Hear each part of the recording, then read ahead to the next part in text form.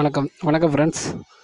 இப்போ நம்ம பார்க்க போகிறது என்னென்னா, உங்கள் ஜிமெயில் ஐடி, அதாவது ஜிமெயில் வந்து எல்லோரும் யூஸ் பண்ணுவீங்க. ஜிமெயில் வந்து யூஸ் பண்ணாத ஆட்கள் அவ்வளோவா இல்லை.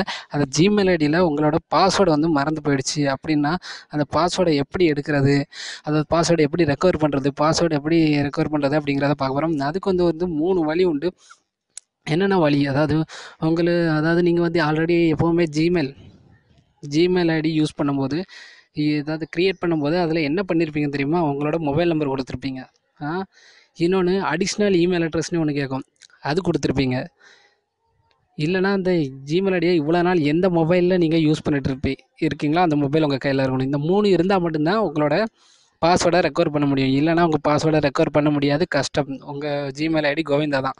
சரி, அது எப்படின்னு பார்ப்போம். ஃபஸ்ட்டு வந்து உங்கள் பாஸ்வேர்டு உங்களுக்கு தெரியல, அதாவது இது வந்து ஏன் இந்த பதிவு விடுறேன்னா, இது சிம்பிள் மேட்டர் தானே, இது எதுக்கு நீங்கள் பதிவிட்டுங்கன்னு கேட்கலாம். ஆனால் இந்த பதிவு நேற்றே 4 பேர் என்கிட்ட கேட்ட கொஸ்டின் என்னென்னா, என்னோடய ஜிமெயில் ஐடி பாஸ்வேர்டு மறந்துடுச்சு, என்ன பண்ணதுன்னு எனக்கு தெரில அப்படின்னு சொல்கிறாங்க. பாஸ்வேர்டு மறந்துச்சுன்னா ஃபார்கட் பாஸ்வேர்டுன்னு ஒரு ஆப்ஷன் இருக்குதுங்கிறதே அவங்களுக்கு தெரியலை. அவங்க தெரியாத ஆட்களுக்காக தான் இந்த பதிவு. சரி, ஓகே ஃப்ரெண்ட்ஸ், அதுக்கு முன்னாடி நம்ம சேனலை சப்ஸ்கிரைப் பண்ணிடுங்க, கூடவே பெல் பட்டனை கொடுங்க. அப்போ தான் நம்ம போடக்கூடிய வீடியோ உங்களுக்கு எளிதாக கிடைக்கும். சரி, ஓகே ஃப்ரெண்ட்ஸ், பாஸ்வேர்டை எப்படி நம்ம ரெக்கவர் பண்ணுறது அப்படின்னு பார்ப்போம். ஃபஸ்ட்டு வந்து அதுக்கு வந்து உங்கள் ப்ரௌசரில் ஜிமெயில் அப்படிங்கிறத ஓப்பன் பண்ணிவிடுங்க. இது வந்து கம்ப்யூட்டரில் நான் ஓப்பன் பண்ணுறேன். நீங்கள் வந்து மொபைல் ஓப்பன் பண்ணிங்கன்னா அதில் ரைட் சைடில் ரெக்வெஸ்ட் டெஸ்க்டாப் சைட் அப்படின்னு ஒரு ஆப்ஷன் இருக்கும். 3 டாட்டா கிளிக் பண்ணிங்கன்னா அதில் போய் ஓப்பன் பண்ணிங்கன்னா அதில் ஜிமெயிலுங்கிறத டைப் பண்ணி இப்போ நான் உள்ளே போகிறேன். பார்த்தீங்களா, ஜிமெயிலுங்கிற டைப் பண்ணி உள்ளே போனால் என்னோட 2 இமெயில் அட்ரஸ் வருது. இந்த 2 இமெயில் அட்ரஸில் நான் வேற ஒரு கணக்கை பயன்படுத்த அப்படிங்கிறத வச்சுட்டு போகிறேன். எனக்கு இமெயில் அட்ரஸ் மட்டும்தான் தெரியுமே தவிர பாஸ்வேர்டு தெரியாது. அப்போ வந்து வேற ஒரு கணக்கை பயன்படுத்த அப்படிங்கிறதுல நான் போகிறேன். இப்போ நான் உங்களுக்கு இங்கிலீஷில் வைக்கிறேன்.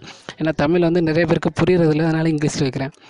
இங்கிலீஷில் தான் நிறைய பேருக்கு ஈஸியாக இருக்கும். புரியுறதுனால இங்கிலீஷில் தான் ஈஸியாக இருக்கும், அதனால் ஈஸியாக அவங்க இங்கிலீஷில் பழகிருப்பாங்க, அதனால் இங்கிலீஷில் வைக்கிறேன். அதில் வந்து உங்களோட இமெயில் ஐடி கேட்குது. அதாவது உங்களுக்கு இமெயில் ஐடி ஞாபகம் இருந்தால் இமெயில் ஐடி கொடுக்கணும். இல்லைனா கீழே ஃபார்கட் இமெயில் இருக்குல்ல, அதை கொடுத்து இமெயில் ஐடியை நீங்கள் ரெக்கவர் பண்ணிக்கலாம். அதுக்கும் மொபைல் நம்பர் தான் கேட்கும். இப்போ பாருங்கள், அதில் என்னோடய இமெயில் ஐடி கொடுத்தாச்சு. நெக்ஸ்ட்டு கொடுக்குறேன்.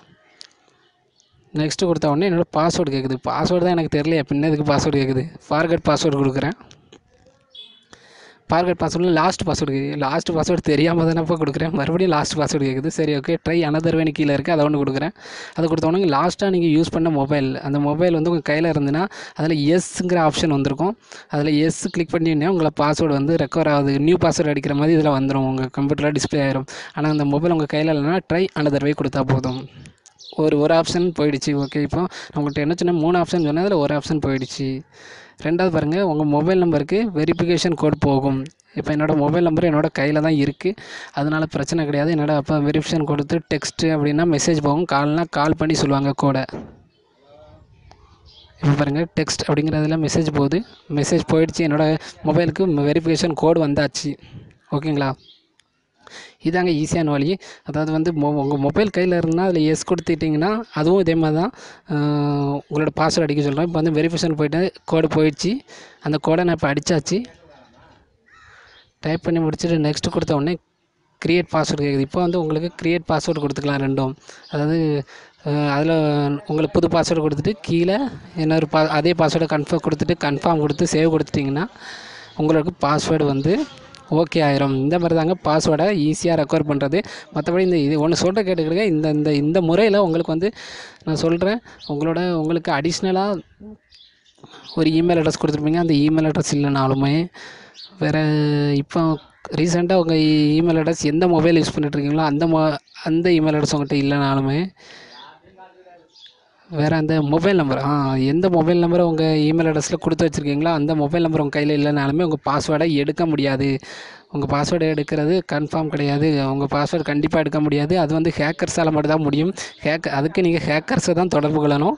நம்மளை மாதிரி டெக்னிக்கல் வீடியோ போடுறவங்கள தொடர்பு கொள்ள முடியாது. ஓகே ஃப்ரெண்ட்ஸ், உங்களிடமிருந்து விடைபெறுவது வேலவன். தேங்க்யூ.